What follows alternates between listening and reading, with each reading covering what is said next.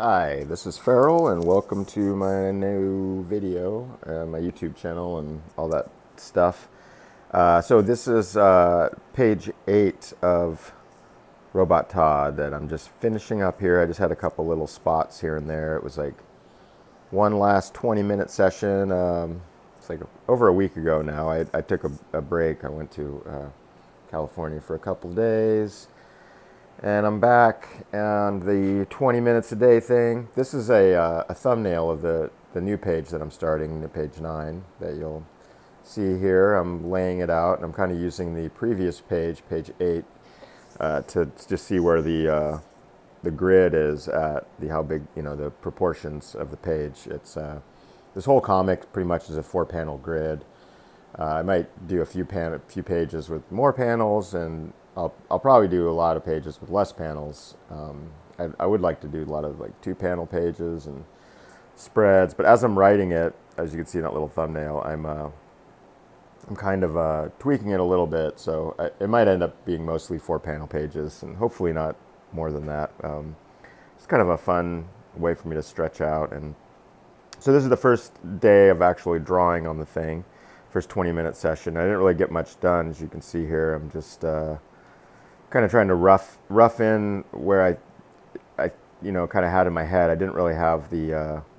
You can see that I'm referencing the previous page, but I didn't have, like, in the thumbnail, I didn't have like a breakdown of this page. So I'm just kind of laying it out on the page as I go. I mean, I had a mental image of what I wanted. I wanted this character to be sitting at a distance watching this building through a little monitor, but she's actually kind of paying more attention to her phone, trying to get service. This is like a post-apocalyptic world in the far future, but I figured there'd still be ways to communicate with other people, like via magic and like old satellites and stuff like that. So yeah, it's a fantasy story ultimately. It's not science fiction. Isn't super logical or anything. It's just more of like a kind of a little more whimsical and dreamlike, I guess. So here you can see that this is the next session here. I'm going over the layout I did last time, the rough layouts, and just kind of trying to refine it more and sort of get, I feel like I kept making her ears smaller and smaller because that was the way I had it originally on the cover. I have a tendency to do that sometimes where I'll draw something one way intentionally and then just, I guess, just not paying attention or laziness or whatever, it'll sort of evolve into something else without meaning to, and then feeling annoyed of like, why isn't her hat fitting on her head? And like, oh, her ears are too big. I've been making her ears too big. And it sounds silly, but it's I spent a lot of time by myself. So here you can see this session. I pretty much, those first 2 panels, refined the first panel a lot, and then added more to the second panel. This is as my desk, and here's a little break. I started like a week or so ago just to paint again, and this is just a little gouache and acrylic rough and this is just like a drawing I did on a board, and you'll see I decided to paint some of the background, like the water they're standing in. I have this old black and white photo of these 2 girls standing in, like a mom and a daughter or something standing in the water. So I changed the little girl to like a weird bird creature, and you can kind of see the photo there on the left. My arm's not in the way. But I was looking at this black and white photo, and I was really getting this image in my head of the color. Like, I used to do that as a kid, where I'd watch black and white TV and be like, oh, that person's wearing a red shirt, and that person's wearing a like, I would just kind of, my brain would just sort of fill in the color, and I just was doing that when I was looking at the picture. I'm like, oh, that'd be kind of fun to paint. So I just spent, this doesn't really count as part of my ROBot Tod days, but I did it, I think, on the same day I was doing that last page, and or the next page, and just decided to have some fun painting, and I did. So it was kind of neat to get to do that, and I don't know when I'll ever finish this painting or if I'll work on it more later, but it was kind of like a fun, and I kind of like it how it is now.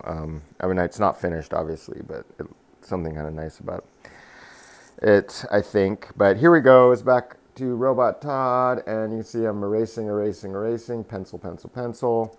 And after this, I think it was this session or maybe the next session, actually brought the page into the other room when I was doing my nightly television show watching, and worked on it a little more. Worked on the pencils a little more, refined them a little more.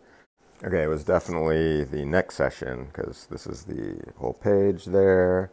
I think like that session I had mostly worked on the bottom two panels. This session as well, I think, yeah, I was just basically working on the whole page here, kind of going around, and usually I was like, we'll work on one panel and then kind of like, well, let my eyes kind of glance up to the previous panel that I've done. I'm like, oh, okay, well, I can see all the stuff I want to change or fix on that page. Yeah, it seems like it's yeah, you can see here that this was definitely worked on more after that last session. And I think the next session here, which is the last on this video, is inking. I started inking it, and I mostly just worked on the lettering, and this is with a Faber-Castell Pitt pen. I think I did most of the lettering with the size S, it's like a smaller size, and then switched to an F for some of the bigger, like the onomatopoeia in the panel 4, and there might have been a couple other little things that I used the F on. I mean, you can kind of see, I think the holy, which is like going to be her, I guess, curse word or expression that she uses. All right, that's the video for this time. Thanks for watching, and I have a Patreon if you want to check that out. It's $2 a month to join, and we'll see you soon.